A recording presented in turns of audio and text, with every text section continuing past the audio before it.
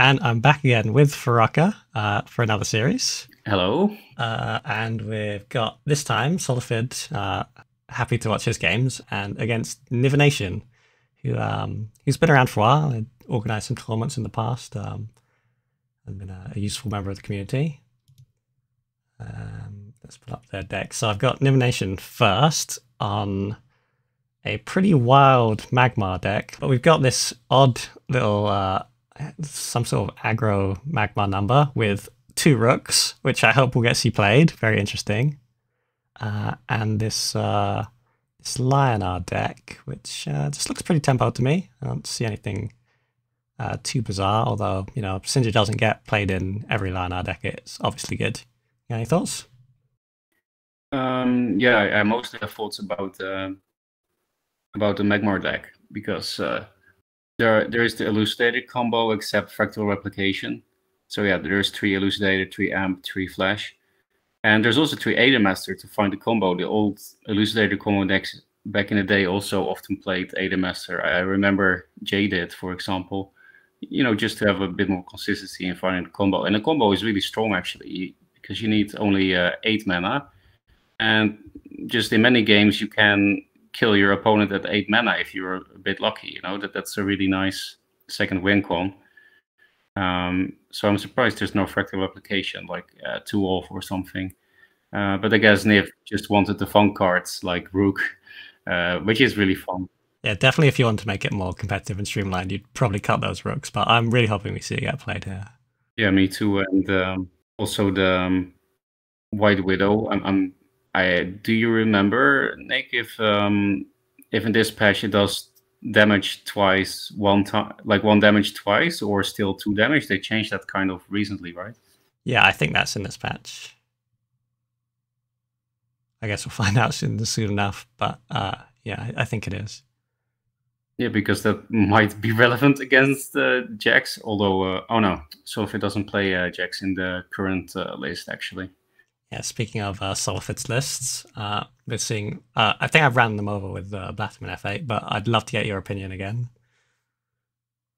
So yeah, it's Solafid changes this deck list quite a lot. Like during the first test service, he was, I think, running this exact same list. No, there were no Fenrirs even in his original list. Really? So yeah, he changed his cards around a lot. Yeah, really. In his first Dorgalord list, there was no Fenrir. The spells he kept always the same though. I haven't seen him run any other spells, so no Hailstone Prison, no Chromatic Cold is standard for his Vesper list. There was also a time that he played Rustcrawler instead of Crystal Cloaker. But I guess he didn't expect artifact list in a tournament, which makes sense. For some reason, you never really see artifact lists in tournaments. Yeah, especially like since it is an open deck list, you like can see, oh, they're running artifacts. Let me just switch to my deck with Rustcrawlers, which, you know, Solafid does have a deck with 3 Rustcrawlers, so he probably feels like he's got that covered. Yeah, that makes perfect sense. And yeah, that list is also really really interesting, right? Like no Immo, no Silverguard Knight. It's typical Solafid stuff, right? To cut the staples to try to find something new. Yeah, it definitely works in that list though, because this is obviously those cards are good, and you probably won't feel bad including them. But this list just seems really streamlined to being very, very hard to kill and very powerful as the game goes on. Just durable. Yeah, and later, people will probably see it when Duelyst opens again, but I know that Solafid made it slower and slower. Like this already looks pretty slow, right? But you can go much slower is something that Solafid has shown me, and it's actually really interesting. Like there is almost like a wizard liner again, even though that never existed in 2-draw. And of course, this list is very minion heavy, but I'm curious what people will react later to the new Solafid decks. He has definitely been brewing up some creative stuff. For now, though, we're just going to see the old hotness. We'll have to wait until the next open for the new hotness. Let's not delay.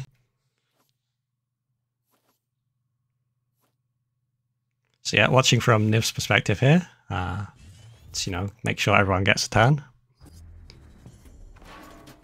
And we're gonna see them happily start with a Healing Mystic, and I suppose they're replacing that Martyrdom because there's not that many good targets early. I think I might just keep it for a Glacial Elemental or something, but yeah. Yeah, I guess that's the best target until Lord hits the board.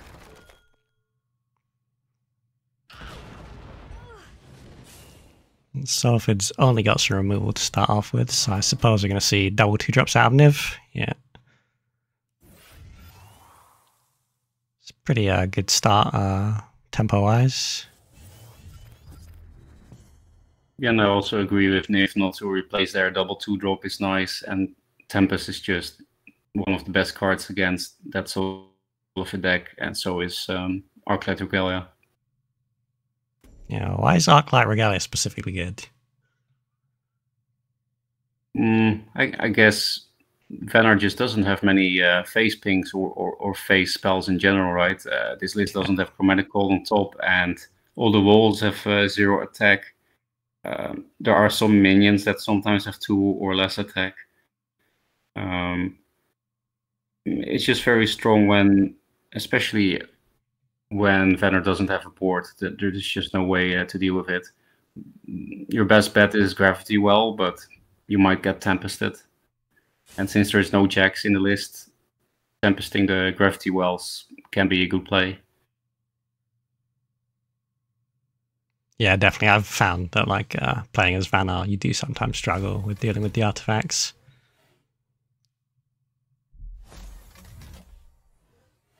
And here we also see the weakness of Infiltrate, right? If you go second, you usually can't pull it off at all. And now they're just vanilla 2-3s. Yeah, they could have snuck one into Infiltrate, but then you've just played into Holy Immolation, so that's no good either. Yeah.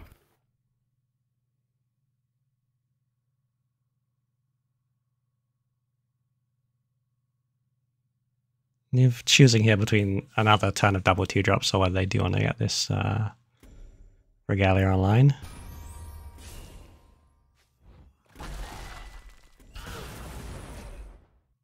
Okay, and they're choosing to use the minions to deal with the Cloaker. That's fine. I actually like this because it lets you keep the central position. And also going face against that deck is a very solid win con because it has no healing at all. Yeah, that's something Solafid will have to contend with as the game goes on. I don't mind that, like, he's brought this deck with no healing, because his other deck is just so much healing that, like, you know, in a way, you've sort of got that covered. Yeah, he's just picking the matchups, right? Like, filling out the weaknesses. Yeah.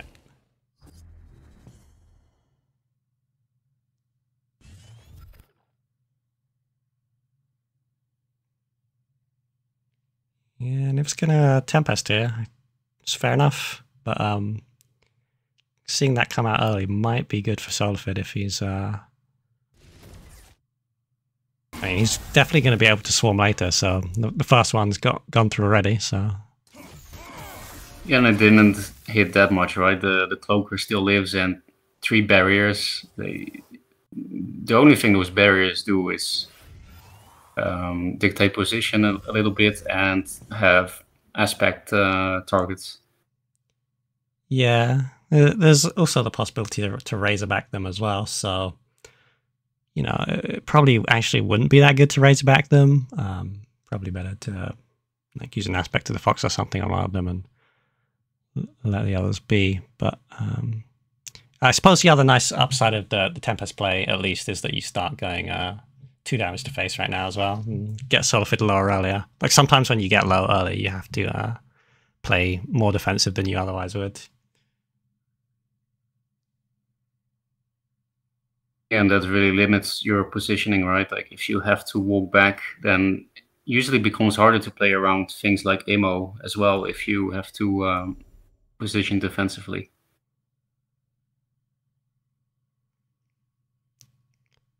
Yeah, definitely true. Still, they've got access to 6 mana. Should be able to do something reasonable here. I feel like they need Glacial Elemental, Bone Chill Barrier, Snow Chaser. Otherwise, I don't really see how they can clear board this turn and also block phase well. Because yeah, Gravity Well gets cleared up very fast by Lion, right? Yeah.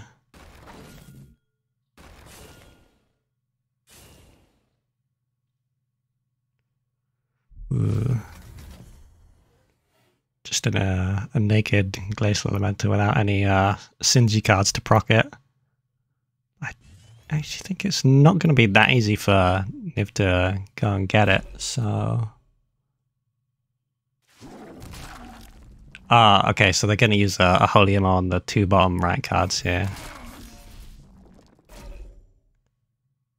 Yeah, I think this makes sense. You can't really let that Glacial Elemental live. Yeah, because Lionar without a board can't do much, right? So they have no choice. But this is not bad for Solafid. Like, no face damage this turn, and they can run away from everything but the Lion. So, well, I guess the Mystic will also do 2 damage, but at least you can run away from the Arclight Regalia. That's the most important. Yeah, they've definitely bought themselves some time here, which, yeah. That turn's not amazing either, though. Yeah, floating the 3 mana. I guess Niv's gonna use an Holy Ammo here, just because there's not that much other good stuff going on. I think they really wanted to draw a minion.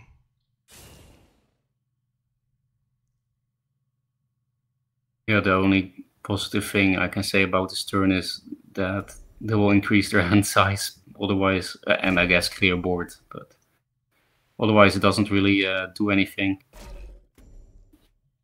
Yeah, I was curious if they'd put the Lion above Fae and just go face, but it seems like that's not what's happening. I guess letting the bear live is a bit greedy. But they could have done 7 extra damage, right? Yeah, and that would leave them basically dead, considering the no healing thing.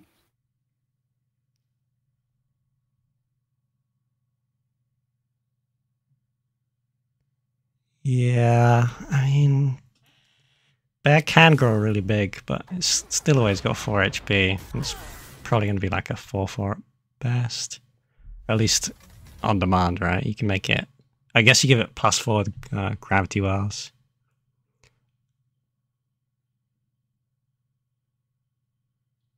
Yeah, and then that wouldn't even be that good, right? Because there's the second Tempest of the game in hand. Yeah. Also, they only need 5 damage now to kill, and they already have Tempest and Immo in hand. So if there was a 0 mana minion or something, or actually they can just top deck a 2 mana minion, and then it's lethal, despite Gravity Well as well.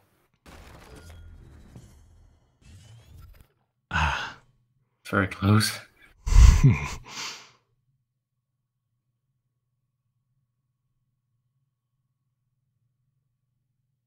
Yeah, so Tempest is going to get rid of those walls. And I wonder if they're going to martyrdom this 2-1. Because if you don't, you're risking your board getting wiped the next turn. Yeah. 1 HP is probably not a big deal. You know they can't heal up, and yeah, this feels pretty good. Yeah, 3 and 4 damage are both still in Immo range, so somehow Solafid has to block against Immo. Don't think that's possible with 2 more mana.